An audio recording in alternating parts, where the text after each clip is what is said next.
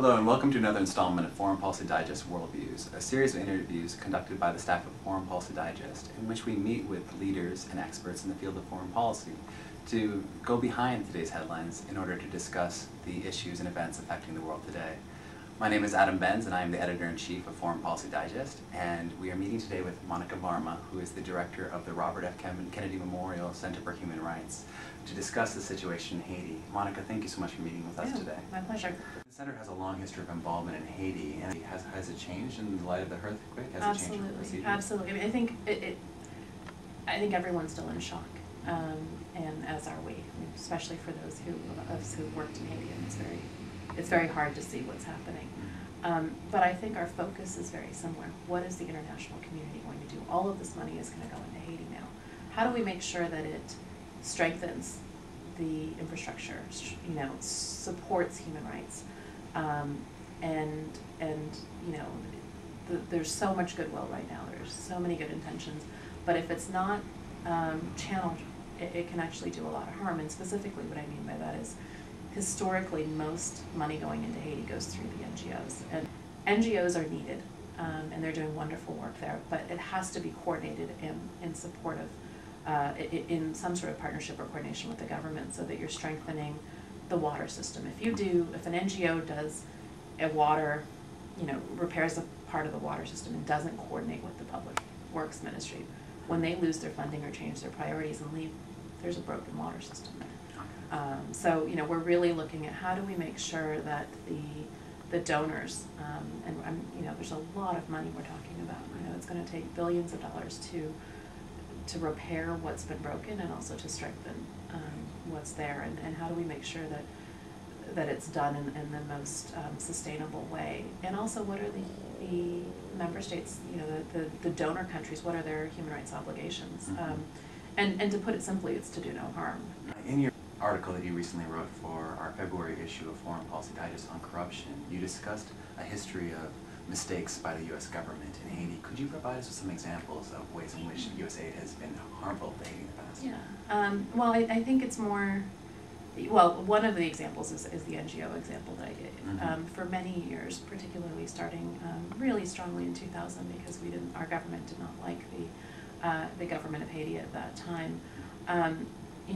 We channeled all of our money through NGOs and not to the government. Stopped all money to the government, and as I said, when you're looking at some of the most fundamental structures in Haiti, water and education and food and agriculture and health, to bypass the government is disastrous. And so that's sort of the way the money has gone in, has been problematic. There were also significant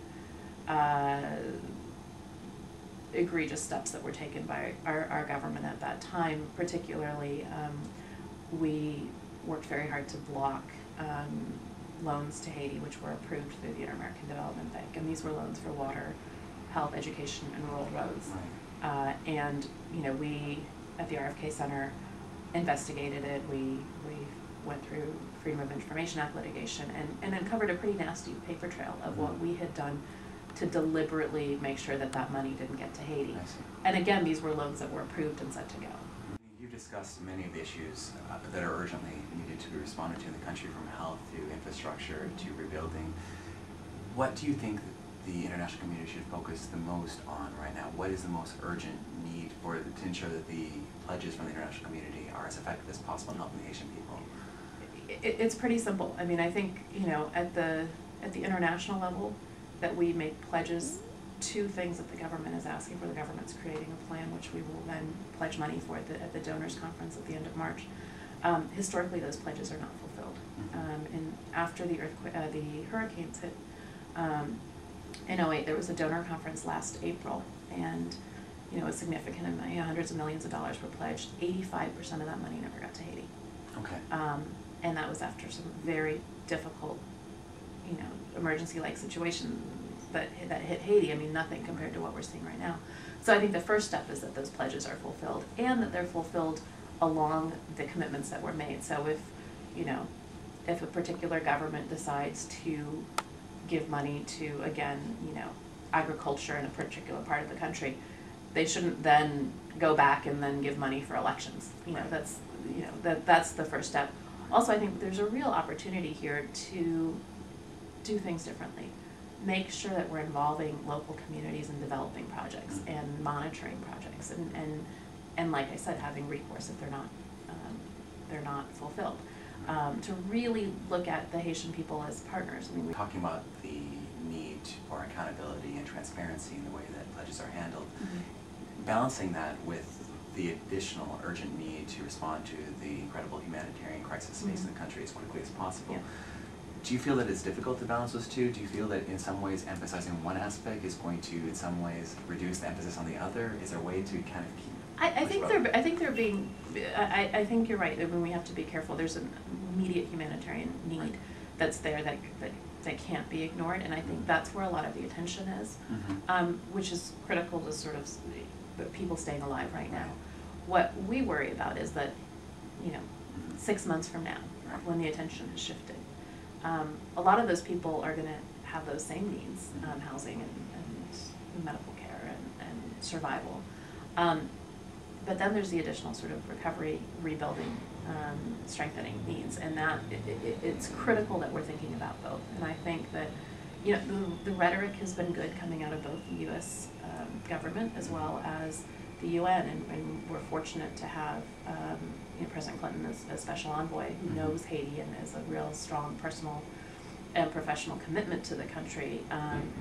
And so, I think people are talking about it, they're focused on it. The question is the political will in the international community to stay focused, to meet those commitments, and it's harder to work in the way that we're suggesting, to really, it's much easier to give to an NGO, and it's not easy to work with the Haitian government that's always had very limited, capacity if you compare it to the United States or other places. But if we want to do it right, that's the way we've got to do it. You've discussed a lot about the change in the approach of this administration from that of the prior administration. How substantive has that change been? I think we have to see how that machinery is going to change within our administration. I mean, there's a way that USAID works in Haiti and all over the world. In order to do the things we're talking about, making sure that there's transparency and accountability, our machinery has to change. I mean, if you try to track a USAID project sitting in Washington down to the ground to see what impact it's had is very difficult to do.